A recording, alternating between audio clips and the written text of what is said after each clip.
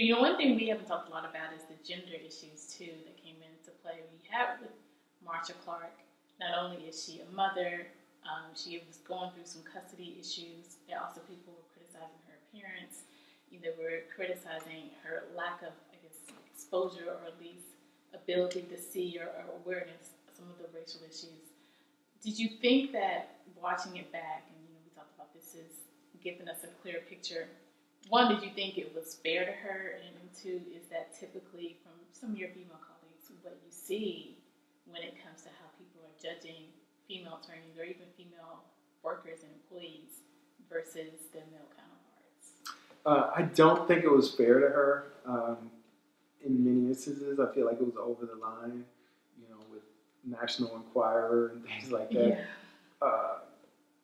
Well, obviously some people betrayed her by submitting photos and, photos from when she was on vacation and things like that. But just talking about someone's appearance, their hair, their hairstyle, how they dress, I don't know. I just think that that's crossing the line. And you're right, I don't know that a male attorney would get that same type of scrutiny.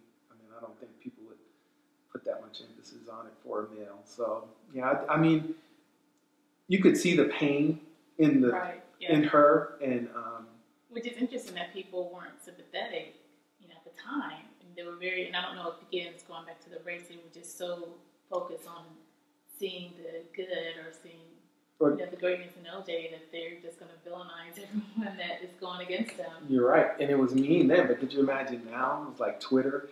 Oh, yeah, I mean, like Chris Darden with the Michael Jordan crying meme.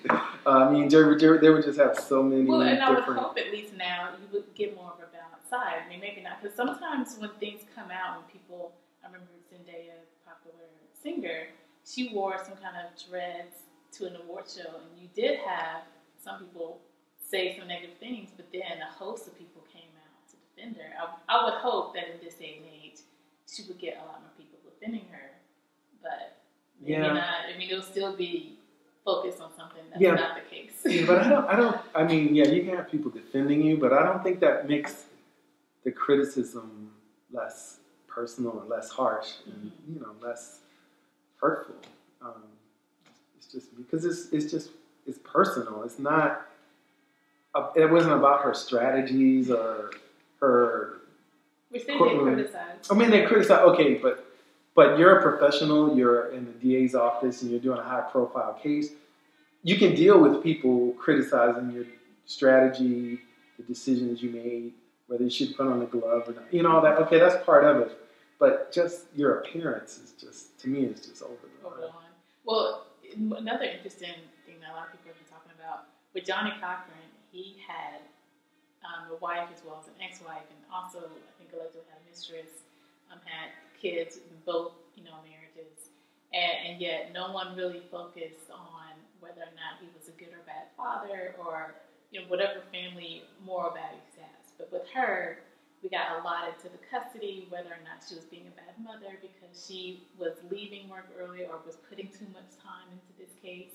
And what do you think about that? Just those, again, double standards that probably still exist. Well, there was some depiction of Johnny Cochran's issues with domestic abuse.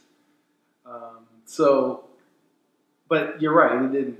I don't think they spent as much time on it. But also, it was the response. Like when that happened to him, he just took it on head on and just told them how he felt about it. I don't want to sound like I'm picking on a gender, but just in a strong, forceful manner. He just came out, kind of like put them in their place about it, and then just moved on. It was like he was like Teflon Johnny, like nothing could stick to him. But I think part of that was the way, and I'm not saying this is gender related or anything, but it was just the way he just dealt with it. He just hit it head on. He just came back and hit hard at them and then just moved on from it. So I credit him for that. But all of the depictions of him were not favorable in that show. I mean, they showed him as being very slippery, conniving, do whatever you got to do to win. Even resorting to the race card itself wasn't, that wasn't a universal agreement on that within the defense team initially. But on a personal note, though, I'll say that in working on that part of the trial that we did, he was the most professional civil attorney when he came to North Carolina. Even before, he treated us like we were Johnny Cochran.